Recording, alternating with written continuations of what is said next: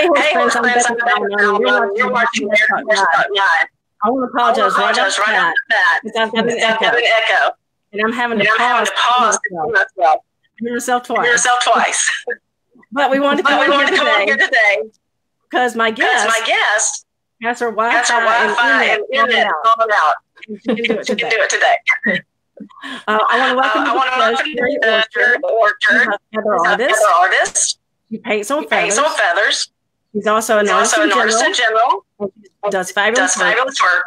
She's from Walla Walla, Washington. Welcome, Sherry Orchard. Good morning. Good morning. This is going to be interesting. You can do it. Okay. I'm not to listen to myself. Yeah. All right. So first of all, tell a little bit about yourself and your history. Well, I grew up. I've lived in Walla Walla my whole life.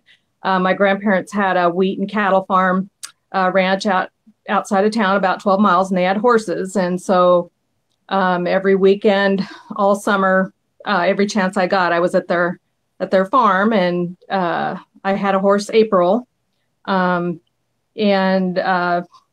I just rode her every chance I got. She was a great horse. We had lots of places to ride out here, so she's my best friend. That's awesome. Yeah, I had a little pony. And I took her everywhere, even in the house. Too much TV with me. Well, we had a pony, and it was funny because I'd go for a ride with Mom, and I'd make her ride the pony, and I'd ride the big horse. So, did you do discipline, trail riding? What did you do? It was just trail riding. I never really got into anything as far as competitions or anything. It was just trail riding and just adventures. There's lots of areas to ride, so I was off by myself most of the time. Yeah. So how did you get involved with sewing? Well, I'd always liked to draw. When I was little, I remember my mom would draw horses for me, and I always wanted her to show me how to do it. And so I just started trying to copy her, and then just started drawing on anything I could get my hands on. I draw on paper plates, I draw on a rock, anything. And then as I got older, I started in oils, started painting a little bit in oils. Later on, I switched over to acrylic. So it just kind of was a hobby until I got into feathers. And then once I got into the feathers, then it took off as a business, and I started selling my artwork, and it just then started doing art shows, and just been growing and growing. And you got famous. Kind of. Well, that's interesting. So tell us a little bit about how you work with the feather. What types and what's the process? Well, a lot of the feathers I get are turkey feathers, and we have wild turkeys everywhere around here. So a lot of the feathers I use are just from ones I picked up. They drop them a couple times a year, and so I just start going around gathering them. And I started out just doing single feathers, and then I wanted to start doing bigger pieces, and so I figured out a way to layer the feathers. And one of the biggest paintings I did, the frame size was, I believe, 30 by 36. It was a pretty big painting. And for the bigger ones, I use peacock feathers. They're I think they're the tail feather, the hold up the pretty feathers. But they're really long, wide feathers, and so they work really well for the bigger paintings. You did mean 30 by 36 feet, right? Inches. Okay. Not that big. That's a lot of feathers. So are people using these framed art in their home? Yeah.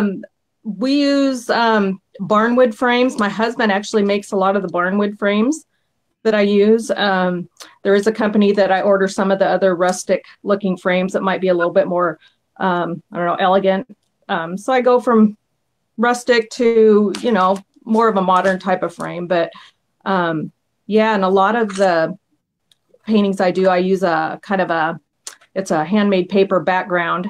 So it's kind of a whole combination, not just the feather painting itself, but the background, everything. That's neat. Yeah. Now feathers are really delicate. Mm-hmm. How do you they don't fall apart? Well, it took a lot of trial and error. I have destroyed a lot of feathers, and they do tend to split when you try and paint them. But I just kind of take it as just a regular canvas, but just a little more delicate. And so I put a primer on the feathers. It's a gesso primer that I just put a real light coat on.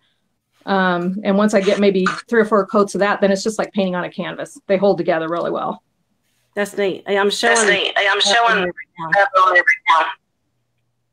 It sounds like I've got a problem. Yeah, you're echoing a little bit, but that particular one, I hadn't done many on the actual peacock feathers like that. And so just recently I started doing those for the hat feathers. And those are more, I've been using them for more of the women, the barrel racing type thing. And I've also put hummingbirds and dragonflies on them. Yeah, I was going to ask you what's the inspiration in nature? Well, where we live, we have a lot of wildlife. We've got elk and bears and cougars, and we have trail cams set up behind our property. And so a lot of my reference images are from our trail cam for the wildlife pictures. Yeah. And for the rodeo and Western, we go to a lot of rodeos, Pendleton Roundup, St. Paul Rodeo, and Omak Stampede. So I get a lot of my photos just from going to the rodeos for those references. Okay. Yeah. So you're out in the Northwest. Yep. Do you stay out there for art country? Well, I pretty much stick with the Northwest. Montana is really my big one. I do a lot of shows and sales in Montana. I've done Great Falls, Big Fork, Whitefish, Kalispell in that area. And so I'm always looking for different shows in Western Montana. And I also work full time, so I can't travel too far. Yeah. And what do you do for a living? I'm a middle school secretary. So I'm off to work when this is done. Yeah. I do a lot of painting on my lunch break. I bet you do. Yeah. So tell us about some more famous people that have heard it. Well, the one I'm really proud of is a painting I did of Bobby Kerr. I was at the Pendleton Roundup a few years ago, and he trains these wild horses and does specialty acts at these rodeos, and he's just amazing. He's so talented. But I'll never forget, he was running the arena on his Palomino horse with the American flag, and I took a photo of it, and the minute I looked at the photo and zoomed in on it, I can't wait to paint that. That was my next one. And so it ended up, his wife had heard about that painting, and she contacted me and bought the painting for him for his birthday. That's neat. So that was pretty exciting. Yeah, for sure. Yeah, and then what about did you mention a rodeo clown? Yes. Yeah. In fact, he is the one that got me started with the hat feathers, J.J. Harrison. Okay. Yeah, he was a teacher at the school when I first went to work for the school district. He was teaching. Anyway, so I got to know him back then. And anyway, just recently, it was about 2 years ago, he asked me to paint a hat feather for him. And so since then, I've done probably close to a dozen hat feathers for JJ. And he's kind of my promotion person, that he wears them at the rodeos. And so I've gotten a lot of work just from people seeing the feathers that he's had. That's great. So you have frameable art. Yep. That's neat. I'm branching out. Yes.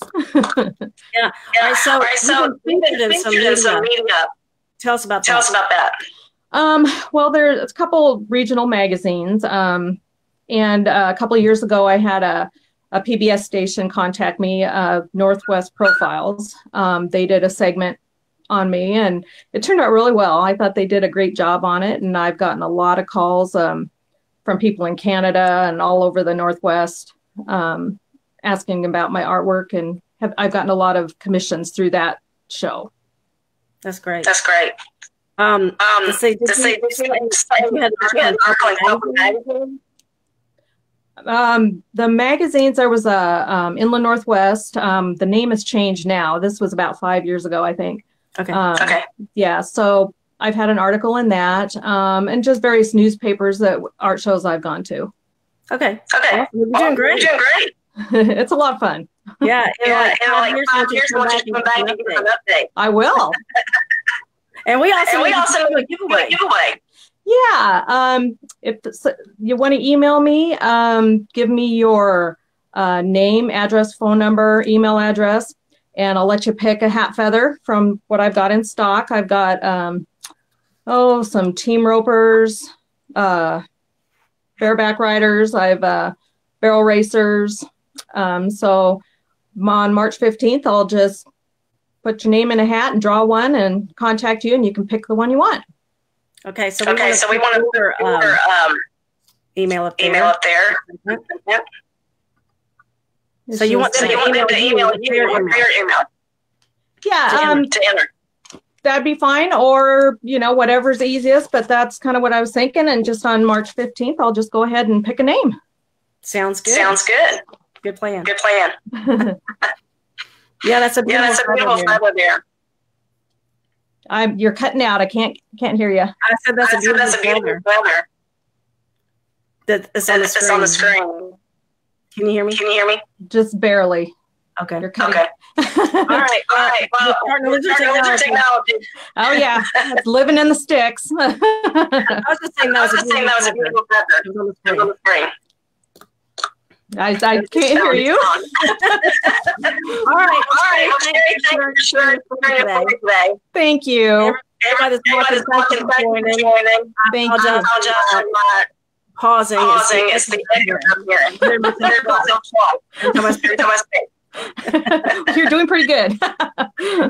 And over to the American Workout Exchange. Like it. And join the American Workout Group. And help us share love of force. I did it. You did it. Thank you so much, Darren. Thank you. All right. Y'all also right? SherryOrchard.com. All right. Well, thank you so much. Thank you. Have a great day. Bye-bye.